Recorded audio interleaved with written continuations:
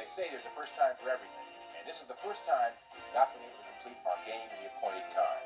So we will continue this incredible run of spins on Monday's program as Michael Larson continues to press his luck. But first, I'd like to read the names of the home game players who did not hit the lucky home game spin today. First, Ed Long would have been spinning for Mrs. Callie Fitzgerald of San Francisco, California. And Janie Litkus had this postcard sent in by Kathleen McCann of Santa Clara, California. I'm sorry, Callie and Kathleen, but we do have two very smart whammy t-shirts for you. Which reminds me, we've only seen one whammy today. But on Monday, things could be quite different. Will Michael hit a whammy? Will a whammy hit Michael?